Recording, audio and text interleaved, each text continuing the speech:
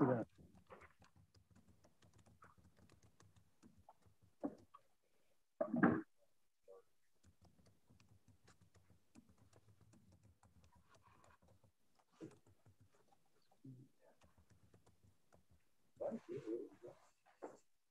Hello, Internet. I'm Phil Riley, one of the parents here at the Arts Academy. I've got 2 children at the Arts Academy, and how's that? Better? And so anyway, I'm a cardiologist over at Mercy, but today I'm going to speak to you in the capacity of a concerned parent and physician. That's perfect, yeah. Oh, there. And so the goal here was to, a couple weeks ago, I reached out and contacted our leadership here at Arts Academy, and I told them I'm happy to get everybody vaccinated that we could possibly get vaccinated. Both kids, adults, administrators, teachers, and there's still some lingering folks who have questions about it. And so I thought maybe this would be an opportunity for us to get together and share some ideas about vaccine.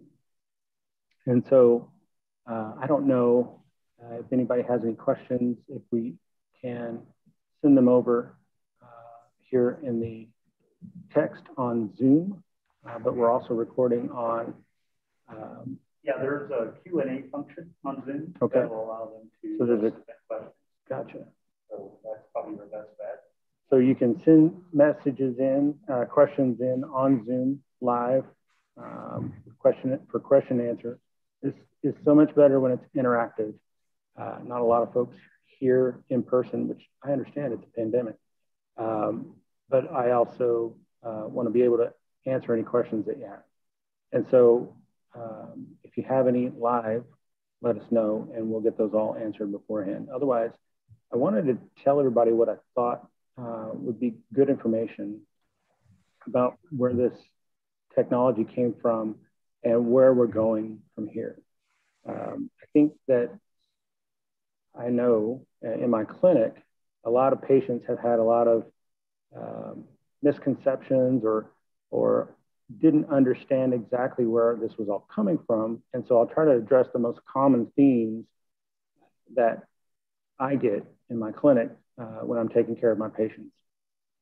So a lot of people have told me that they were worried that these vaccines came out too fast and they're just not sure if they're safe. And I also had that, that worry until I found out exactly how these studies were done. And so for the FDA in the United States to approve a new drug or a new therapeutic, we have what's called phase 1, phase 2, and phase 3 trials. And anytime we do those in series, 1, 2, 3, one after the other. And what was different here because of the need to get the vaccine out as fast and safe as possible, we did those studies in parallel instead of in series. And so that's one way that they got rid of a lot of the speed and red tape to get these vaccines put in. Another thing that happened was they're going around the clock on these studies. They're not doing this for short periods of time during the day with other jobs. This research has been going steady ever since it started. And so from a timing perspective of releasing this and whether or not it's safe, I don't have any issues with that. I think that the FDA also used to meet 2 or 3 times a year at their leisure. And the scientists and physicians that are on those panels could only meet that often. But they met as soon as the data was available, and this set up the process. So the previous quickest vaccine from conception to delivery was 4 years, and that was for the mumps. And so we've really done quite a good job of getting this vaccine out quickly. And there hasn't been any change to the way studies are performed. And the reason why that's important is we're doing studies the same way from a safety perspective and just doing them in parallel instead of in series. This helps speed up. The point of all of this was that we needed to be able to stop all of the studies if any one of the phase 1, phase 2, or phase 3 trials showed any evidence of potential harm. And that actually happened to 2 of the vaccine candidates early on, and I think this was in July. But the Pfizer and Moderna vaccines had no hiccups, and they were released early. And so, hello, everybody. If you're joining, please feel free to mute and send in any questions that you have. Happy to answer them all before we go today. And so that's how the speed occurred. That's how we got these vaccines to the market quickly and safely. So that's one concern that patients of mine have in the office. Another concern is, how do they work?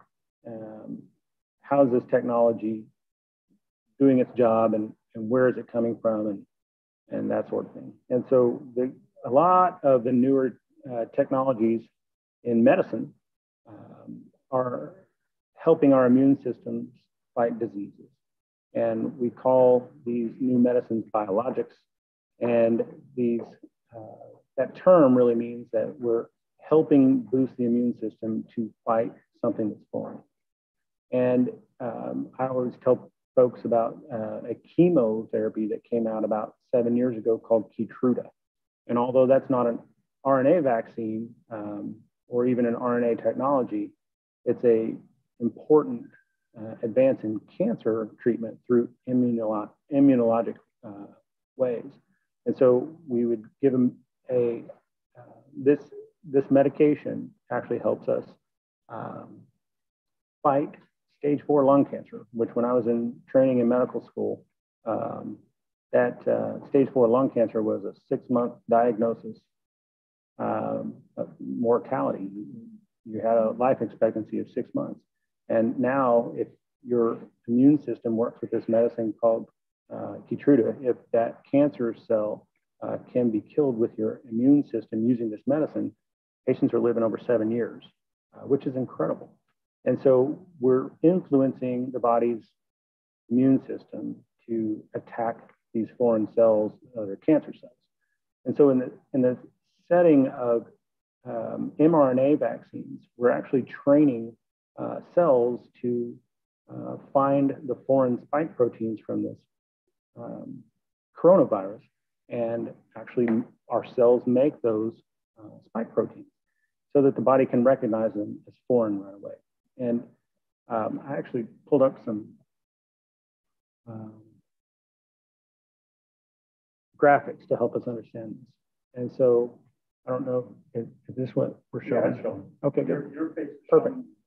And so, so this is a simplified diagram of the coronavirus, and those little red spikes are the spike proteins, and that's actually how the virus attaches and becomes infectious in the backs of our noses, what's called the nasal pharynx.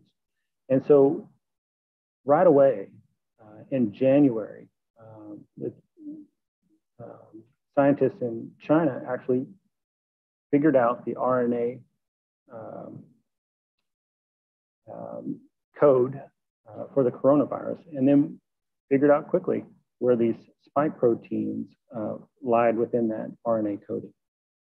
And so we knew that once we figured that out, we could start using this for COVID mRNA vaccines, which has been in studies for a few years for things like HIV. I think it was also Ebola. And so there are different ways that this has already been used in the past. And so once we could get that mRNA into our cells, if we could just figure out how to do that, then hopefully we could produce these spike proteins. One of the biggest technology breakthroughs for this kind of vaccine was that we figured out how to make cholesterol bubbles, is how I want you to remember it. All of our cells are made of cholesterol walls. And if we could figure out a way to have cholesterol bubbles merge with those cell walls, then whatever we put inside that cholesterol bubble would actually be incorporated into the cell itself. And so that's actually what they've done. And it's synthetic RNA, it's synthetic cholesterol. And what ends up happening to your cell is it looks just like there's a little patch on the outside, but the RNA gets to the inside of the vessel of the cell.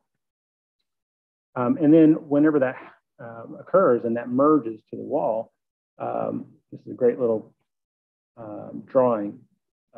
What happens is that mRNA works like a credit card through a credit card reader through one of the parts of the cells called a ribosome.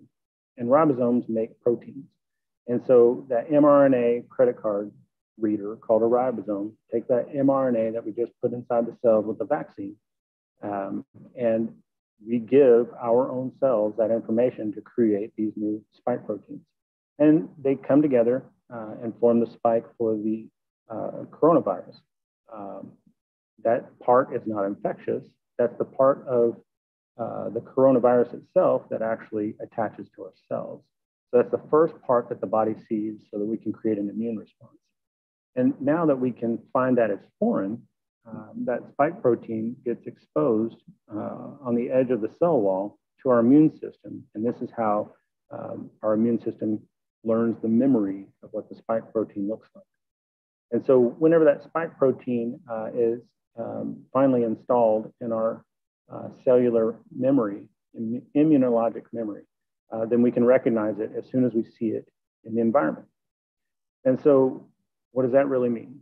So once you're fully vaccinated with the COVID vaccines, then anytime that you're at the Arts Academy or downtown Rogers or over at Crystal Bridges, if somebody has COVID and they don't know it and they're breathing the air that you're sharing, as soon as a viral protein, a virus itself, gets into the back of your nose, then your body can see it, recognize it instantly before that virus can start replicating itself inside your body.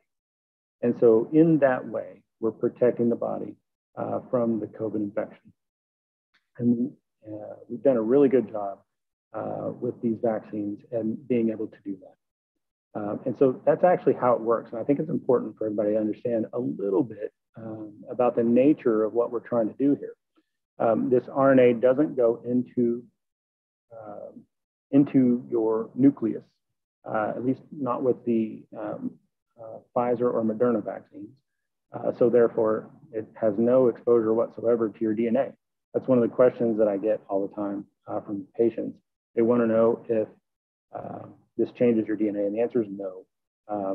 The J&J vaccine is a little bit different. It doesn't have the cholesterol bubble. They actually incorporated that into something called an adenovirus. And so adenovirus has DNA, and they incorporated this RNA strain into that DNA. So the way that J&J works is that it actually infects you with a neutered, basically, adenovirus that then inserts the RNA into your cells, DNA into your cells. And so it doesn't get replicated, doesn't change your DNA or anything else.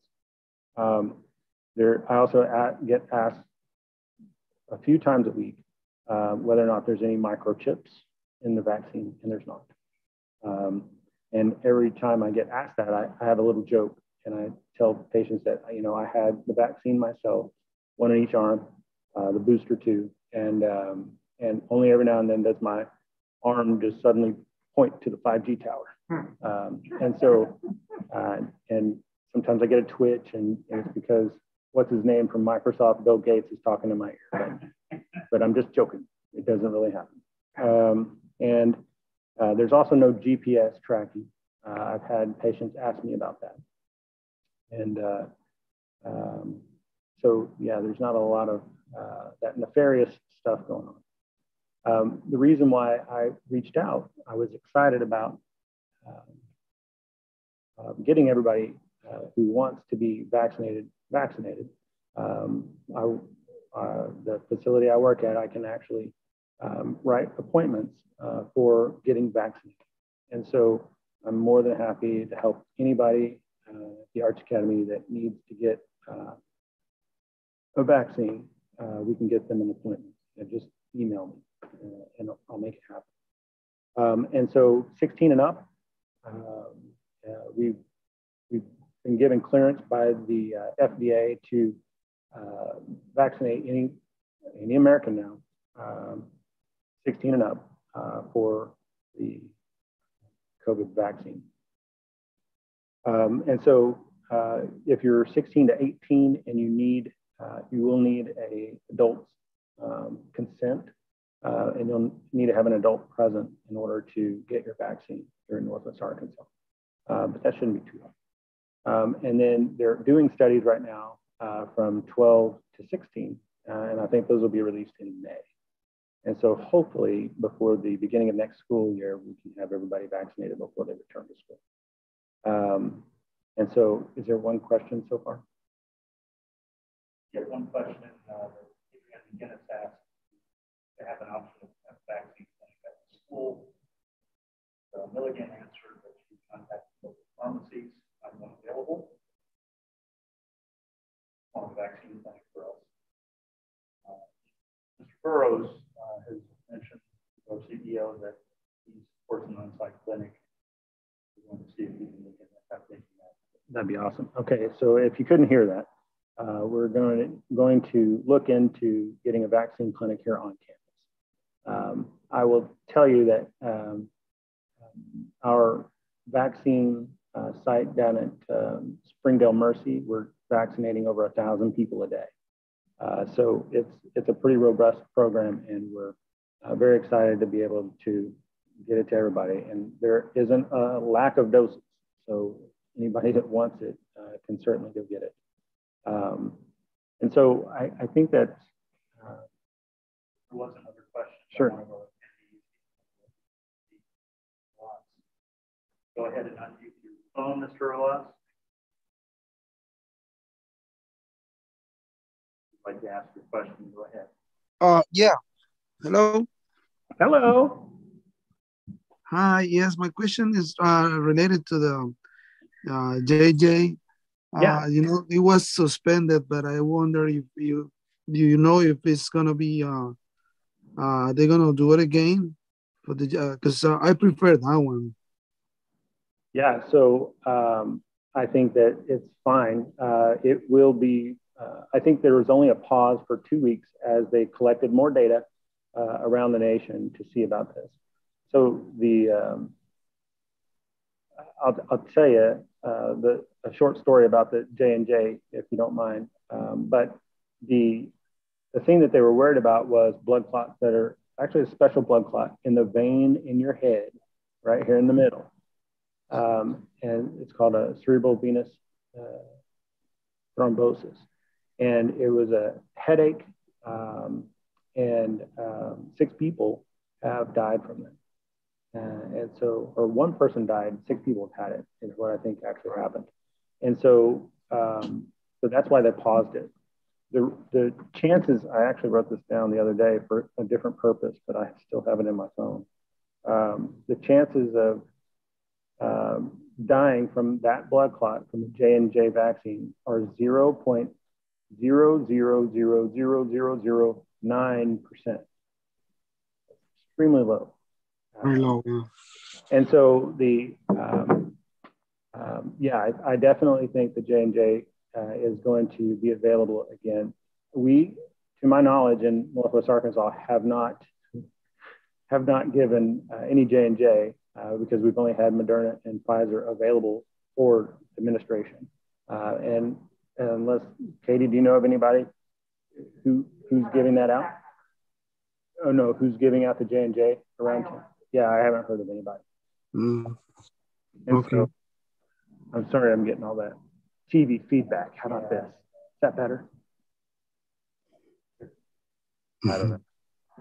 And so I hope that answers your question. Yeah, thank you. I mean, and well, one last question related to the JJ one. Yeah.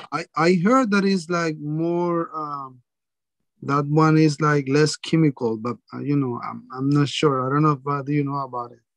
What do you mean? Like it's like this more natural, like the components um are more natural, and that's why the um that's why it's just like 70% secure, no, like 70% protection of virus. Yeah. So, and to answer that, I want to give you a little bit longer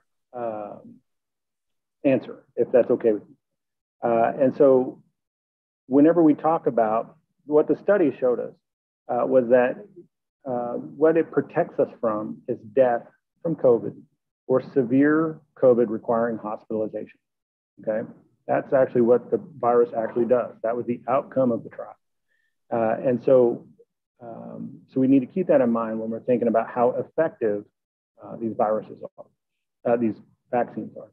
And so the J&J, there's a couple different reasons why we think that it wasn't as good, because it was a one-shot. The company decided to do a one-shot and done situation.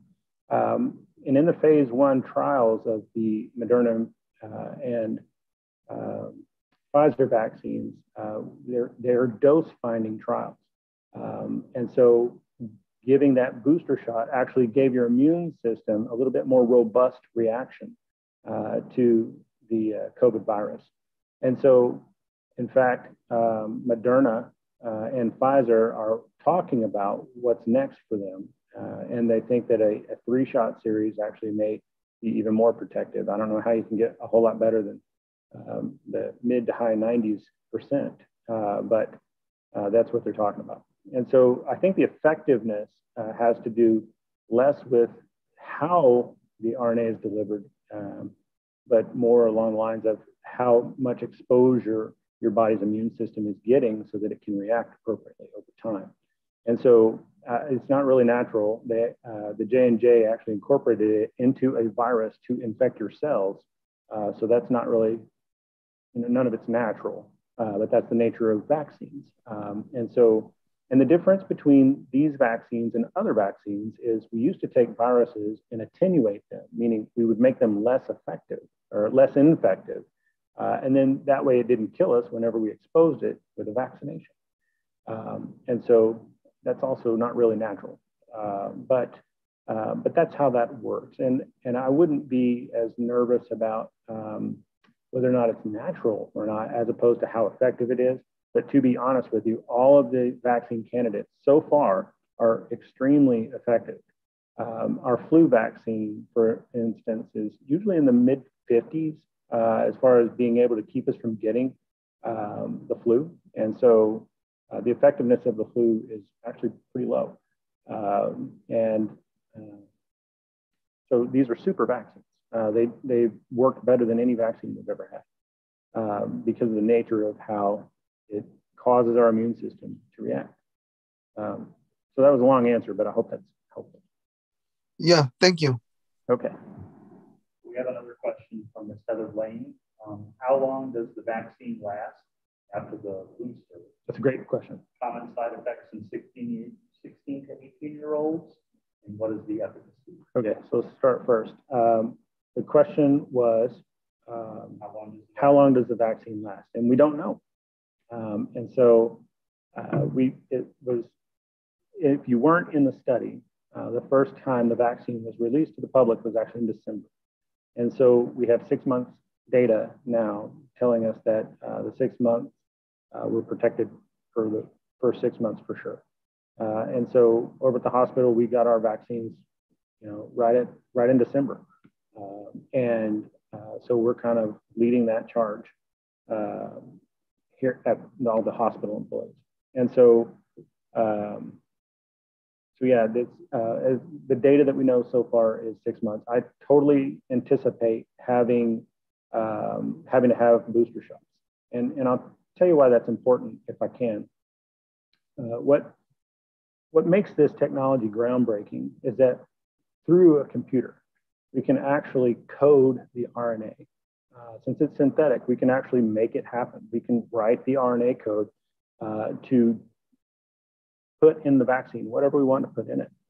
And what I think is going to happen, and this is just Phil Riley talking, this isn't anybody else talking, this is just my opinion, which take it with a grain of salt, because I'm a cardiologist. But I think that what's going to happen is we're all going to get boosters, probably once a year.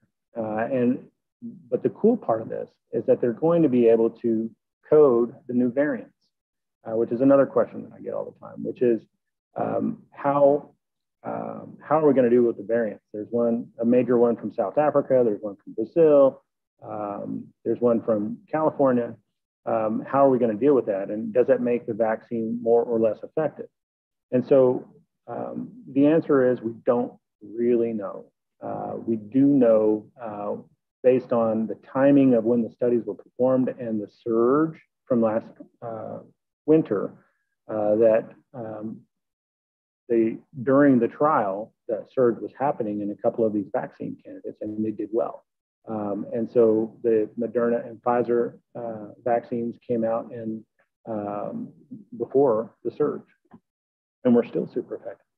And so I think that the cool part of this discussion is that they're going to be able to code those variants into the booster shots. And I totally see this as being something that is going to be like the flu. And in fact, to be honest, I think they're going to end up being able to take the flu, code it into the booster shot, and cure us with for the flu too. And I can totally see that happening with the technology the way that it is. And I saw there was a phase 2 trial 3 weeks ago for HIV that was 98% effective mRNA vaccine. So totally crazy. It's not going to surprise me. And I tell my patients this in the clinic. I think that this technology has the potential to be as important to humans as electricity. And that seems like a big statement. And I totally feel that that's the case. Because I think that if we can get rid of infectious diseases, we're going to live longer and healthier, because a lot of what makes us die younger and die of diseases is what we do to ourselves and what happens to us from an infectious disease perspective. And so if we can live healthy with a good diet and exercise and get rid of infectious disease, I think my kids, or maybe my kids' grandkids, will probably live to 120, 150 years old, free of disease. And how crazy is that? And so that's all opinion from Phil Riley. Take it with a grain of salt, but I think that's how important this stuff is. And so the other part of the question was? It was common side effects in 16 years. Yeah, common side effects in 16 to 18-year-olds. Let's talk about side effects of the vaccine. When you get the vaccine, they put it in your arm, probably about 6 hours later, you start having a little bit of discomfort in your arm. It feels like, here's what it felt like to me. It felt like when I was in high school and I used to play slug with somebody and I got a bruise. That's what it felt like. And I kid with my patients, I had to come up to the keyboard and put my arm up on the deal like this by putting it up there because it hurt. But that lasted for about 24 hours. And then after the second booster shot, we do see this. And in fact, Moderna in their trial measured it. 75% of patients after the second shot had some feelings of fatigue, headache, arm pain. And these last about 36 hours and then they go away. It's almost like a light switch. It goes away. But you'll notice those side effects. Now, what about specifically the question of 16 to 18-year-olds? I think they get it too. I don't think that there's going to be much difference. To be honest, the reason why it happens in the first place is it's a reaction of your immune system ramping up to fight something that's new and foreign to it. And so it's actually a good thing that we're having those side effects.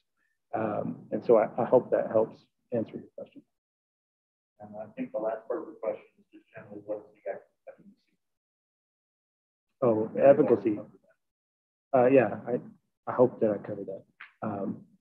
We're getting we're getting, mid to high 90s as far as preventing death and preventing severe infection that causes hospitalization. And let me take that a step further. What that doesn't say is it doesn't say that just because I get this, I'm not going to be able to get it in the community. Okay? If I get the vaccine, there's still a chance that we get it in the community. But whenever we do get it, it's a very mild form of the disease.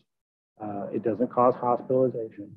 And there is some data in smaller studies now saying that the vaccines are actually decreasing transmission, which is awesome. So if I get a viral particle in the back of my nose, my body takes care of it, then maybe it's not replicating so that I can transmit it to somebody else. But that's actually why we're still wearing masks, particularly indoors, unless I'm 6 feet away from people, which is good. And so I think that outside, if you've been vaccinated, the chances of you getting COVID are extremely low.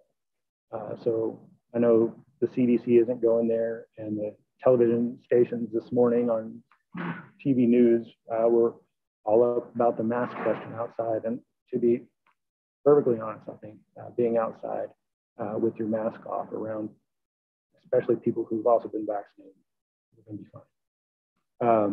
Any other questions? Yeah. One of our attendees asked, I've had several parents say to me, we don't even get the flu vaccine. Why would we get the COVID vaccine? You talked a little bit about the importance of this vaccine as it relates to the dangers this virus presents. Yeah, so the reason why this vaccine is so important in the first place is we see so much death from it, and the illness that it caused early on, before we had any treatments whatsoever, was extremely horrible. Your blood sugar would go up. You'd have young people have strokes. We started seeing that early on last summer, where they were otherwise very healthy. They came in having strokes, and the infection of COVID actually causes a hypercoagulable state, which is a fancy term for your blood's too thick and it clots. And so we would see, and I saw this a lot, still see it, blue toes. We call them COVID toes. And what it is lack of blood flow in the extremities. And this is due to a hypercoagulable state. It's important to understand that this virus, whenever it infects tissues, it causes inflammation. And so it causes inflammation of the lungs, called pneumonia. When it causes inflammation of the heart, we call that myocarditis. Whenever it causes inflammation in your brain, we call it cerebritis. And so wherever it infects the body is where it causes inflammation, and therefore the inflammation is associated with the symptoms of the disease. And so it happens in your entire body. And the folks who get it the worst, it's unlike anything we've seen. In that way, it's so much different from the flu that it's important to recognize those differences. This is a totally different beast. And we don't have 565,000 patients dying from the flu every season. This is not the flu. And so it's unfortunate that it's been compared to the flu, no worse than the flu. It is totally not that. So that's what we've seen in the field. That's what we've seen in our clinics. And that's why this vaccine is so important. And so I don't know, I hope that answers your question. The next question is, do we have a goal for the percentage of the population trying to get vaccinated? School, country, state, etc. Do we have a goal for the percentage we're trying to get vaccinated? And so as close to 100% would be awesome. But I think what that question comes to is what about this whole herd immunity thing? And I want everybody to recognize that we don't have herd immunity to the common cold. We still get it, right? All of us get the common cold, but yet we don't have herd immunity to it because I still get it, right? And we're not going to get herd immunity to this. And we don't get herd immunity to the flu. And so that is a concept that is not something that really even applies here. And so so herd immunity is something that we need to really quit talking about, because I still see it on the news too, and it just drives me crazy because it's not going to happen. As you can tell by watching the news, these variants are actually due to mutations of the viral RNA. And that's all the virus does. It replicates 2 billion times in each body. And every time it replicates, there's a chance that it changes. There's a chance that it mutates. And when those mutations replicate themselves, that's how these strains change over time. So we use a term called endemic whenever we can't get rid of a new emerging infectious disease. Whenever it's something that is never going to go away, we call that endemic. And COVID is endemic now. Too many people have been infected, and we're never, ever going to get rid of it. And so I think it's important to see that. I think it's also, and just recognize it and saying these things out loud helps us all prepare for what's coming. And I think that the flu, it's endemic. It's never going away. And so the only way we can get rid of disease is through vaccination. We almost did it with polio.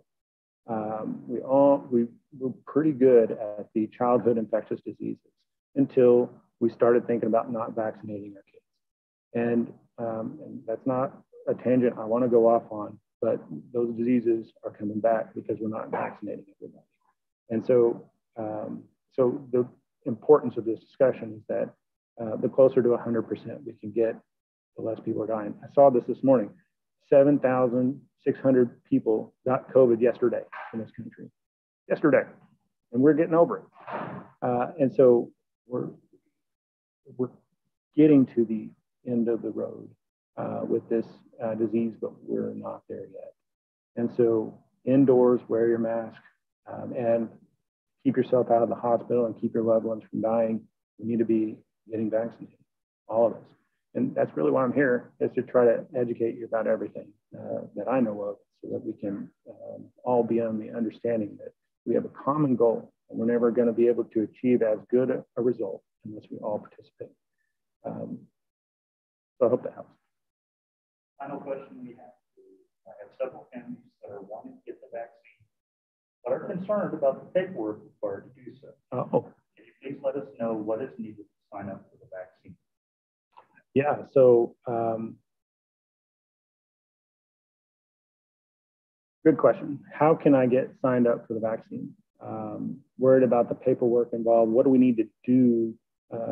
How can we actually physically make that happen? What is involved is the question. And so if you've ever been to Mercy, I can just sign you up, and there's no paperwork other than when you show up, you have to tell them that you're not currently pregnant and haven't had a recent vaccination and have never had a life-threatening reaction to a vaccination, and then you'll get your shot. So that's about as extensive as it is. If you have never been to Mercy, because I'm a Mercy physician, so that's what I can speak to. But if you've never been to Mercy, I can tell you exactly, I don't know if you can put this on the screen. I can tell you exactly how to call to set up an appointment. There's actually a number.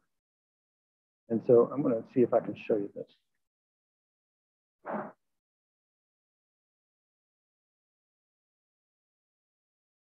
So that's a free 1-800 number. It's 364-6777.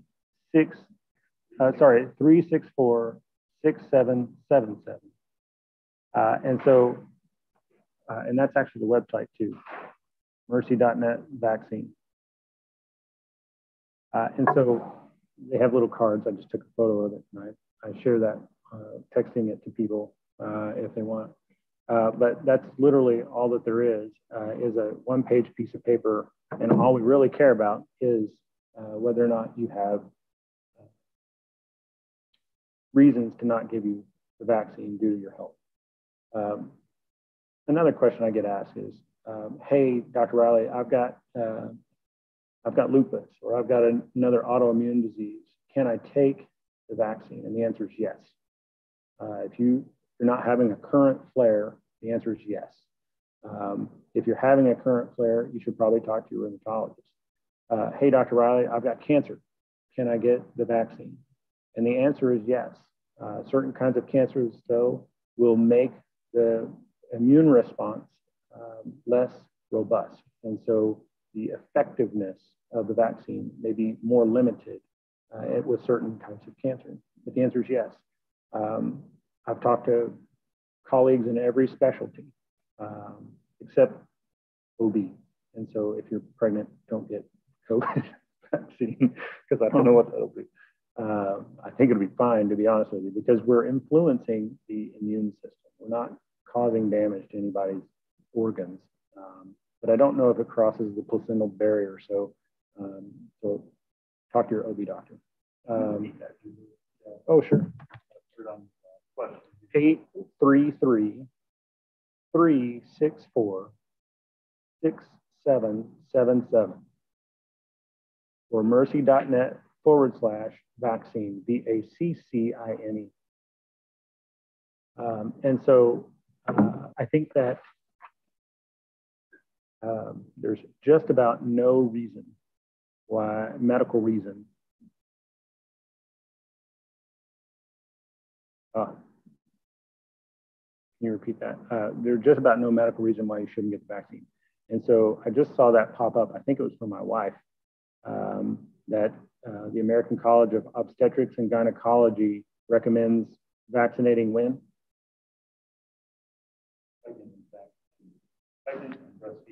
In pregnant and breastfeeding women. So there you go. That's all of those guys and gals get together, and your OB doctors or your gynecologists, they get together once a year and they have share all their science and share all their recommendations, and they recommend getting the vaccine. So news to me, I learned something. And so that's awesome. Yeah, I really don't know of anybody who can't get the vaccine, but if you're worried about it, you should call your doctor.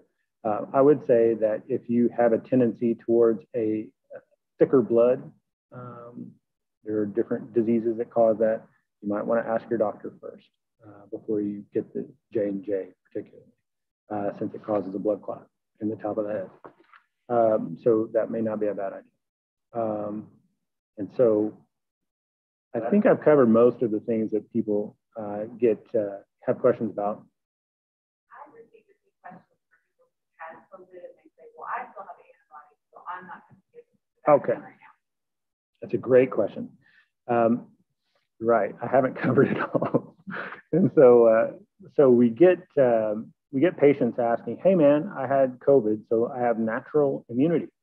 So I don't want to get the COVID vaccine. Let me tell you about natural immunity. So we think that it wanes, it goes away after about 3 months. And so we've seen multiple people in the hospital have COVID twice or more.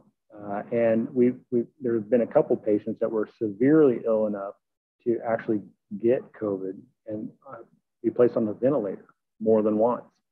And so what we initially thought was the more severe your disease is, the higher the immune response that you're going to have, which is why you heard about people sharing their plasma if they've been infected. And so it turns out that we just can't predict who's going to have that immune response and who's not. And so if you've had COVID, you need to get a vaccine too, because the vaccine produces a more robust immune reaction to native COVID infection. And so I think that there is a recommendation about whether or not we should have the COVID vaccine immediately or wait 3 months. And I don't know that there's a consensus about that yet. Maybe Kara can tell us in the comments, but that's typically what we tell people is let's wait 3 months and get you vaccinated. And because we really don't want you to get it more severely. There is also something called an inoculant, which is the amount of viral particles that infect you. So if your inoculant is higher because you slept in the same room with an infected person overnight and you're sharing the same air over and over all night long, that the higher your inoculum, the higher likelihood you are to have severe disease. And so when we're passing by each other outdoors, the inoculum you're going to get from share to air is going to be extremely low and not repetitive over and over. And so, so keep in mind that just because you had a mild case of COVID doesn't mean you have mounted a strong, robust immune response. And that's why everybody should be vaccinated, even if you've had COVID. But I'll concede that we don't know the right answer as far as when. We tell a lot of folks to wait 3 months. I will also say that we found a little bit of a relationship. This is O'Reilly opinion, not science fact yet, that it seems like patients have more severe side effects to the COVID vaccine if they take the vaccine immediately within a month of having the infection. So for what that's worth, that goes along with waiting 3 months after you've had COVID before you have the vaccine. And the consensus train of thought is 90 days. There is not a month of large consensus. Yeah. And did I cover that, Katie? Did you have anything else? Okay. So yeah, I'm pretty good in the room, but whenever everybody's virtual, man, this is hard. So all these teachers at the Arts Academy doing virtual, man, total respect. You guys are amazing. But yeah, I'm happy to answer any questions. Feel free to email us. Here's the Arts Academy, and they will email me if I've got answers. I'll get them to you, and if I don't, I'll look it up or ask other experts, and we'll get you taken care of. The point is that this is our little community, and I want to be here to help anybody that I can help. And I know that my wife, Kara, who's on the board here, school board, feels the same way. And so if there's anything we can do to help get anybody vaccinated, answer any other questions that may be causing you to pause, by all means, feel free to take advantage of free healthcare opinions, because I'm happy to give it to the extent that I know it. And I'll tell you when I don't know the answer. And if I do know it, then I'll let you know. Anybody else giving us any? No, I think that's it. Other than congratulations and thanks from Mr. Burrows, Mr. McGinnis, everyone on the call. All right. Thank you for doing this for us. Amen. I'm happy to help. And everybody have a good day. And, thank you. We'll see you later. Thanks, everyone. Thank you.